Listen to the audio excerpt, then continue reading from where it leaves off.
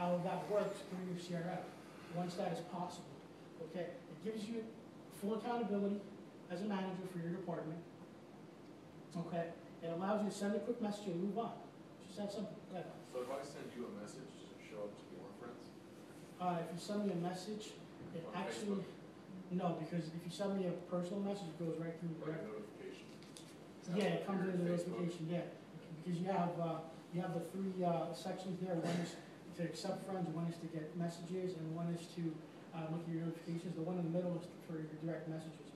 So it goes right to me. So oftentimes ignore notifications. Would you recommend posting on the person's wall?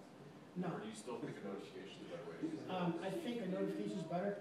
I don't want to air the customer's dirty laundry. I don't want the whole world to know that they're, that they're $2,000 upside down, or even coming for a appointment. I don't want to embarrass people. And that's why I'm going to get into Twitter right now real quick with that, because that's one of the big things. Okay, so this is why I'm glad you asked that, because it's going right into what I'm talking about. Twitter follow-up, in my opinion, is not the best. Okay, as much as I like Twitter, you're limited to a lot of things. Okay, it can be challenging if a customer doesn't follow you. Okay, if a customer doesn't follow you, you cannot send them a direct message. The only message you can send them is a message to like tweet out to them. And again, that's similar to what you just asked about Facebook. You're airing out their dirty laundry. I don't want to do that. Okay, it's just that simple. So that's why I'm not a fan of using Twitter for that. Unless, of course, they're following you, it's a different story. Okay. The other thing is you're only allowed 140 characters for a message. So where are you going to go? I don't know. It's got to be quick and direct. And you saw some of my messages. They were a little bit long and they had some value building going on. Okay. Like I said, tweeting publicly at Mr. Jones will not look good. Don't air customer dirty laundry out there. Okay? LinkedIn follow-up, in my opinion, is better than Facebook. I'm sorry, it's better than Twitter, but worse than Facebook. The reason why, certain numbers on LinkedIn require paid memberships. And, to send messages. Unless, of course, they're linked into you. Or there's some members you can just send a message to. So that limits to who you can send those messages to. Okay?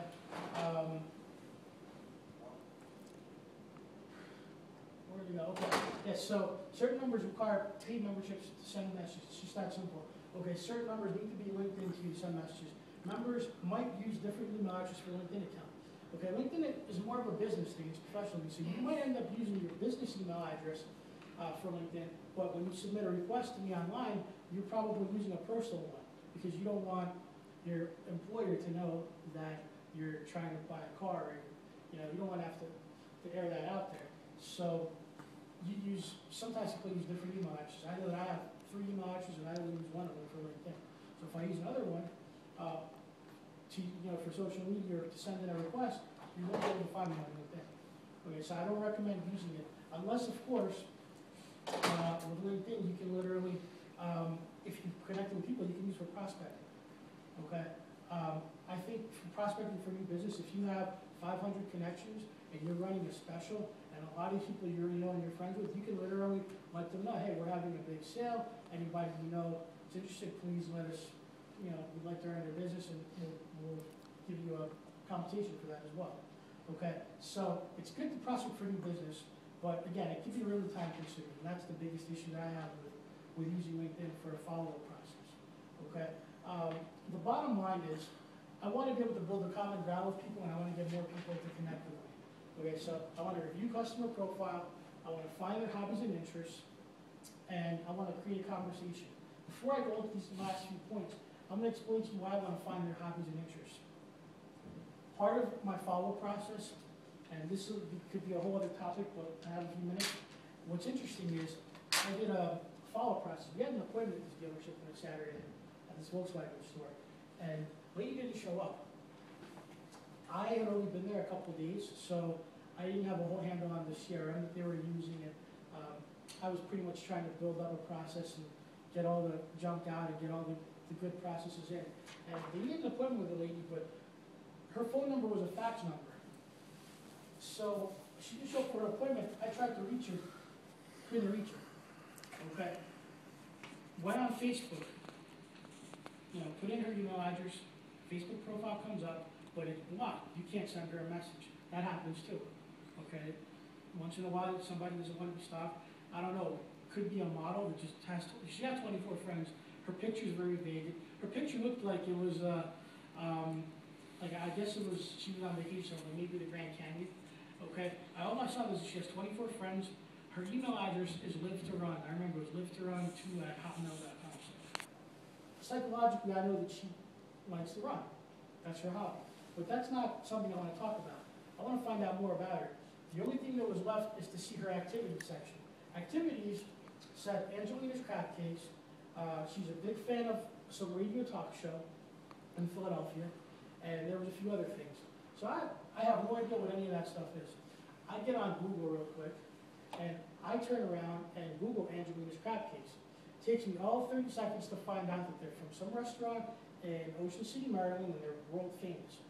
I turn around and I grab that, I open up an email in my CRM with a subject line, Angelina's Crab Cakes. Okay? Because if I put in Burlington Volkswagen, oh, it's another car dealer, they're going to delete it. So, Angelina's Crab Cakes. So, it gets interesting. My first paragraph has nothing to do with her not coming in at all. My first paragraph goes like this. Hi there. I've noticed you're a fan of Angelina's Crab Cakes. Aren't they just the greatest? I like them too. As a matter of fact, I was just in Maryland last weekend visiting a friend, and we had Angelina's Crab Cakes. So I'm so excited to see that you're a big fan of them. They're the best. By the way, my name is Sher. I'm the internet director at Burlington Volkswagen. I see you didn't come in for your appointment, and then I went through the whole spiel. Wow. Powerful. Is she calling police on you? No. You know what, it is what it is. Believe it or not, you've seen the messages on Facebook. Nobody has complained about me reaching out to them on Facebook. They embraced it. They just wrote me back, and that was it. I have not heard of any harassing or psycho stories about that at all. Maybe there are, but that's just another shot. If she turns around and emails me, well, how'd you know about that? Well, you never return my phone calls, you never return my emails. I need to try to reach out to you. If you wanted this vehicle, this is the only car that I have in stock. We need to get you in here so you can buy this car. And I couldn't find you, so I went on Facebook and I found you. And just wanted to share that with you. I'm a big fan of Angelina's Crab Cakes. Meanwhile, I don't know anything about it. You gotta fake the fun. It is what it is. Perception's a reality, am I correct? Okay? You have to play that role, you gotta build the common ground. Okay? So, going back to it, that's why I want to find out their hobbies and their interests. Especially when I'm responding to the lead at first. Even if it's not a Facebook message, or even if it's a phone call or an email. If I see their email address says, what's the baseball team out here? Colorado Rockies? What? Okay. I'm not from Denver, I'm sorry. Okay. Colorado Rockies fan 83@yahoo.com. Okay, so I know that they're a baseball fan, so I'm going to talk to them about baseball. Okay, break the ice. That's what I'm talking about. Okay. Then you get them to read your dealership reviews. Okay, part of that is in my auto response and also in my Facebook follow-up as we saw. You get them to like you, trust you, do business with you. It's that simple. Okay? You have to give your customers a value package and show them the ease of doing business. Okay? And we talked about that before with my father going and picking up the car and bringing it back. Okay? So bottom line, that is social media follow-up for you. Thank you. Wow.